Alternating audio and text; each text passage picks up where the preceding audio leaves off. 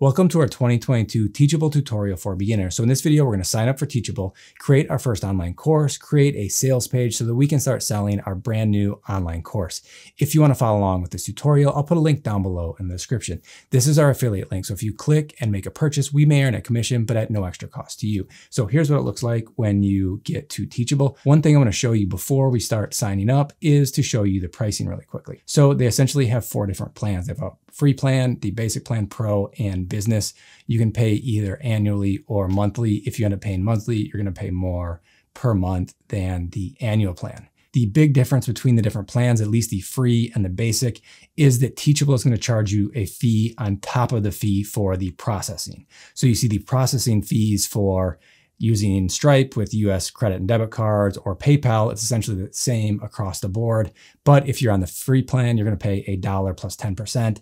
If you're on the basic plan, you pay an additional 5% in fees. So maybe start with one of the lower cost or free plans. If you start having more sales, it makes sense to upgrade to lower the fees per course that you sell. Scrolling down further, this is all the same. You can get payouts daily or monthly. So if you've seen some of the other tutorials for either sales pages or online courses such as SamCart, it doesn't include video hosting, so you need to pay for that separately. With Teachable, that's 100% included in any of the Teachable plans. If we scroll down to support, you can get email support for any. You need to upgrade to business, or I think pro, to get live chat, the different number of admins, and then here's where some of the differences are. So if you want a custom domain, so for example, for us, if we wanted it to be courses.thefigco.com, we would need to at least upgrade to the basic plan. We can't do that with the free plan. We would have a Teachable domain, so it could be thefigco.teachable.com as an example. Also, there's no coupons with the free plan. You can't drip content. So if you want new content to come out every week as soon as someone purchases, you would need the basic plan. Okay, email marketing is available with that. You can integrate with a community such as Circle, what we end up using for our communities, but again, not available with the free plan. Third-party integrations are available here. And then certain things you need the pro plan for. So Zapier, graded quizzes, course certificates, course compliance, upsells, advanced reports, unbranded websites. So they delete everything that is Teachable related. And then there's a couple of other options for the enterprise plan. I imagine for most of you watching this video, it would be one of the first 3. One other thing I want to mention is Teachable is always doing some type of challenge or other thing to help you create online courses. This is only going for a couple of additional days, so it may not be this exact launch accelerator challenge, but I just want to show you really quick some of the things that Teachable does to help you get through the entire process of the scary thing of creating your first online course. Okay, so week 1, set up your Teachable site, color, font, logo, URL, course topic, and set up payment so you're ready as soon as somebody wants to pay for your course. Week 2, set up the sales page, tailor it to your pre-sale. Another thing with pre-sale, what we end up doing is creating the sales page, having an idea for the course, and then over the first couple of weeks, or maybe we have the first module done before the actual the date of the course beginning, but then we're creating the course along with our students. So this is a good way to test the idea. If no one ends up purchasing your course, you don't actually have to go through and create all of it. So that's one of the things that we recommend doing that they're talking about here. So determine the pricing, create the thank you and checkout pages as well. Map out the framework for your course, write the course outline, build the first lecture. Then week 4, find your audience, create your welcome video, and then build out the first section of the course, not the entire course yet. And then in week 5, promote and launch your course, start gathering feedback, wrap up, and then go on continuing creating the rest of the course content after the cart closes and you have a good group of students. So that's a challenge they're currently running. Just check the bar along the top when you're going to sign up for Teachable to see if they have anything like that going on when you get started. I think with this, one of the things is I think you need the basic plan. So you do need to have a paid plan to participate. But what we're going to do now is just get started with the free plan. So select plan, create an account, go to next. Okay, the onboarding survey. There's the onboarding. I'm not sure what that's going to help with. Let's just follow along with what they're recommending to do. So create a product. So is this a course or coaching? We're creating an online course. Next. Okay, product limit for bundles increased to 100. Okay. Sometimes it's good to create bundles of various courses together as a way to sell more. So this is going to be Okay, create your YouTube channel and publish 4 videos in 4 weeks. Create the course. Okay, so this is the beginning of a course. Like what we were saying before is we're not going to go and create all of this before we go out and sell it. So what this is probably going to be right now is kind of a welcome module. And maybe you would lay out, hey, these are the dates when the different modules are going to be there. Maybe have a list of the outline of the course, but you don't have to do all of this part before you start selling. So you may have welcome video and next step. So this is just going to let everybody know, hey, here's what's going to happen. So to edit the individual lessons, you can just click on that right here, and then you can go and choose the layout for it. So what we could do first is maybe want to have some text saying, hey, the first module is coming on March 1st, 2022, add text. Okay, so that's there. Then what do we want to do? So we may want to add a file. We can add a quiz, code, custom code, add an upsell. So during the course, you can actually add upsells for other courses that you offer. What I would probably add here is a video. One of the other things we might want to do is, so if we added some text as well, what we could do is tell us about your new YouTube channel down below. So we can add that below where the video is going to be, but we have to wait for that to load. We can turn on comments, and then everybody can introduce themselves right here in the welcome module. Okay, so there we go. Video is there. Now we should be able to change the order like so. We can go to preview. You can see with the comments turned on that this is what this is going to look like. It's going to tell everybody if I'm leaving comments that I'm the instructor of the course. Now let's go to publish. So as soon as someone purchases the course, they would have access to this video and everything from this first lesson. So if I go to new section, it's essentially a new module, and then you can have subsections that are actually the lessons where you have videos and text. So this could be create your channel. Okay. So the first thing might be, so to create your YouTube banner, maybe the first one. So again, I can go in here, upload a video, upload text. We can add another lecture. Is I could leave these blank for now and just say, you know, the date that each one is coming out, or just not go and publish each one of these lessons until, you know, week by week as I add additional content. But that's essentially the process of creating the course.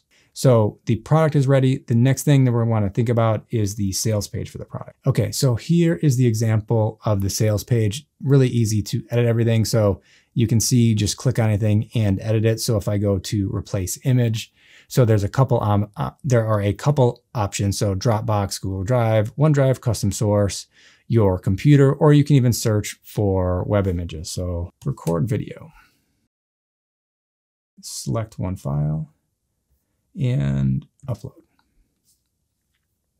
Okay, so this is our banner photo now.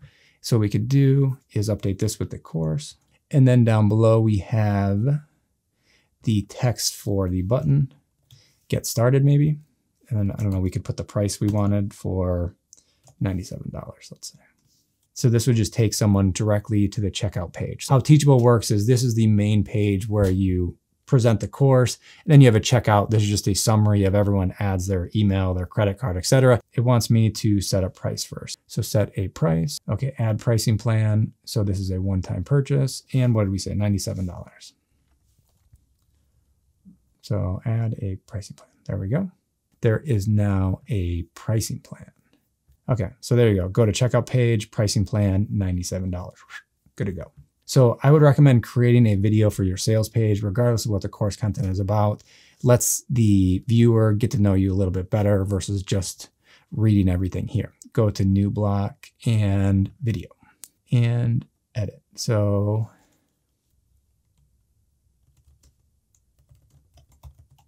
all right, and then upload video and all right, upload complete. I would have this right after the banner. So I would put the video right there. We can let that think for a little bit. One of the things that I noticed on the sample page is there's a few things that I would not include. So featured products. So you're just selling one thing. You don't want to distract people with other products right now. You want to just focus on whatever course this is. So this section I would not include. Which one is it? Featured products. Delete. Additionally, you're focused on selling, not growing your email list right now. So I wouldn't add this one. If the course wasn't available right now, you maybe want to grow your email list and say, hey, as soon as the course is ready, or when we relaunch the course, give me your email address and I'll let you know. But that's not the case with what we're doing now. The pricing is what I would end with. This will show you part of the curriculum. I think if you had more lessons, there'll even be a drop-down button so they can see the entire course curriculum before they make the decision to purchase the course. So that's the majority of how the sales page would work. You can just go through each one of these sections, edit the image, the text, the background, add new sections. If you're happy with the sales page, let's go through a handful of other things with the Teachable platform. So sales page saved and updated. Okay, so we now have the Launch Your Channel sales page published. Now let's look at the checkout page. So we can edit this right here. So these are really simple checkout pages. You'll have these 3 different sections. If you have some type of guarantee, it's good to mention it here on the checkout as well as on the sales page. As soon as you go through and update each of these, you're good to go. So publish this. Okay, so let's just keep following along with their recommended process. So edit homepage. So you have the school name, a short description. And so this is where you'd want all of the products to be viewed, as well as maybe some way to capture somebody's email address. So all this is the exact same thing, as what we went through with the sales page. Let's go back again. Okay, so they do have terms of use, privacy policy, and the homepage. I would review each of these things individually and feel free to update them how you think makes sense.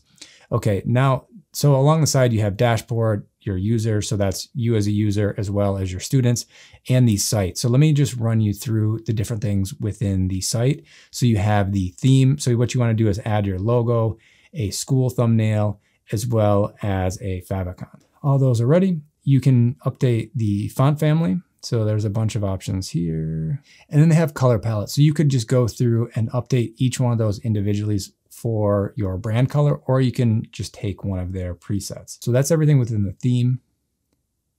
Here is where you can update the domain, so the Teachable domain, so the FIGCO courses.teachable.com. You could connect a custom domain, so for example, courses.thefigco.com, or it could be just your homepage and be the figco.com, for example, but you need to upgrade to a basic plan. I'll put the instructions down below in the description to connecting your domain. So if you upgrade and go through this process, it's really easy. You just need to change the CNAME record within the DNS. The instructions explain it, so don't worry. So a lot of times within the courses, there'll be a section with your biography. So you could go to edit. We can add an image. There we go. So I think this is if you want to crop the image. So maybe we'll make this square. Upload. And then just your bio. All right, so something like that. Now you can add your bio to, for example, your sales page if you want. There's a few places where you could add it. Then here is where all the comments could come in. There's a bunch of custom stuff. So custom text, code snippets, all the stuff we're not going to really worry about for now. So if you have a higher plan, you can send emails within Teachable. And then here are the courses. So what we want to do now is it wants an image. We already have one of those. Okay, there is our course image. The details, so course title, course description. The author is me. So you have some course compliance if you have an upgraded plan, default pages, thank you page. Okay, let's go through these settings now to make sure that we have everything set up for our course. So if we want to add our business name, there we go. It read my mind. So you may want to add a mailing address. And then that is, and then Teachable account. So I would recommend turning this on. A lot of people have accounts with Teachable already. You don't want them to have to create a new login and email for this specific course. So I would recommend turning this on. I'm not going to walk you through step-by-step how to set up the payments, but know that your students can pay with a credit card or debit card, as well as use PayPal. If you want more information, I'll put links down below in the description that walk you through step-by-step how to get this all set up. Another quick thing, so notifications. So do you want to know every time a student joins, if they enroll in a paid course, they enroll in a free course? Basically, what do you want to get emails from? If you want to upgrade your plan, here's where you can make the choices, so monthly or annual. Billing, so obviously adding your credit card information, your billing address, etc. Integrations is something that's really important. So there are a ton of different integrations. So for example, some that we use are Google Analytics, the Facebook Pixel. We're connected to what else? ConvertKit, Zapier. We can connect it with Circle, the platform we use for our communities. All of those you can set up through integrations, but you need to be on a basic plan or higher. Okay, so here are the different roles. With the free plan, you can only have one primary owner. With the upgraded plans, you can have authors and affiliates as well. You can also view this if you go to the users, and then along the side here, you see leads, owners, authors, affiliates, and custom. Custom, I think you need to be on the enterprise plan. Additionally, you can sell coaching services through Teachable. To get that set up, you can click on coaching right here and run through something similar to what we did for creating a course. They also have bundles that you can create down below. So that's essentially a combination of different products of yours. So it could be the coaching services, or it could be different courses that you offer. I think there is one last page we did not finish, which would be the thank you page. So if we go here, you can see what the thank you page would look like. You can also add other blocks as well. So you could add a page for other products. You can add an upsell here. So for example, someone purchases the launch your YouTube channel, get your first 4 YouTube videos ready, and then we could have a premium YouTube course that we could sell right here on the thank you page. So if you're good with this, let's actually go back to the course. So these pages all ready. And then if we go back to info and let's publish it. Let's just publish everything. All right, so we published our course and we're ready to start selling it through Teachable. If you want to learn more about how to launch your online course, we have a video that runs through that in a lot more detail. I'll link to that up above right here. If you want to see how to sell your online course through sales pages with SamCart, the sales page software we're currently using, I'll link to that video right here. Hope to see you in another video. Bye-bye.